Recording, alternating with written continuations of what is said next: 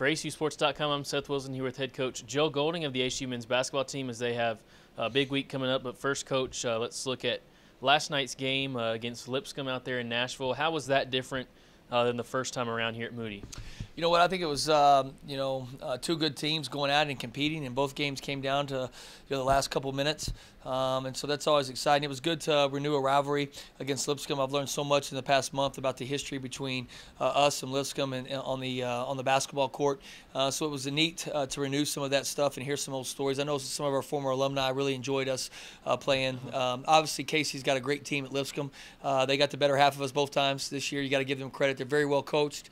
They do things the right way, and they obviously got us both times. So on our end, as far as last night, I was proud of our guys. I thought our guys.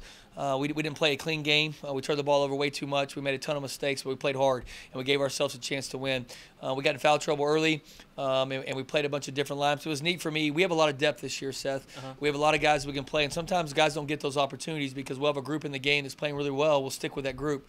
But the good thing as a head coach is you can go deep in the bench, and those guys can bring energy and passion and can change the game. And I thought that happened last night. I thought there was a lot of examples of guys that haven't got extended minutes necessarily early in the year that came in and really changed the game and played really well. So that was exciting for me to see.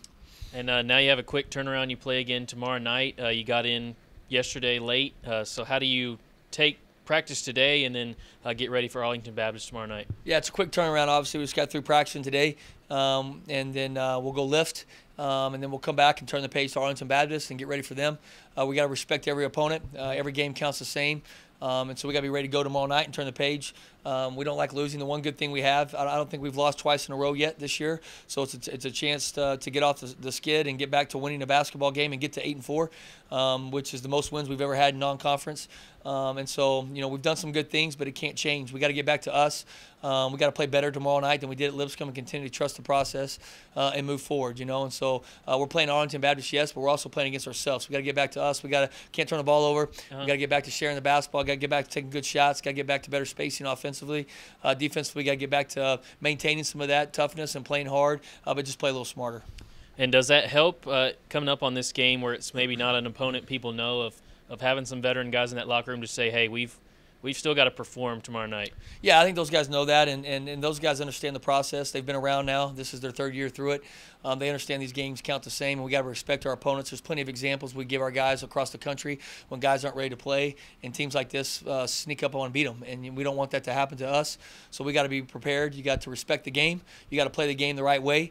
We're coming off a loss, so we got we had a good practice today for the travel yesterday and playing, and we need a good lift, we need a good meal tonight, and we need to come back tomorrow and have a good shoot around and be ready to go.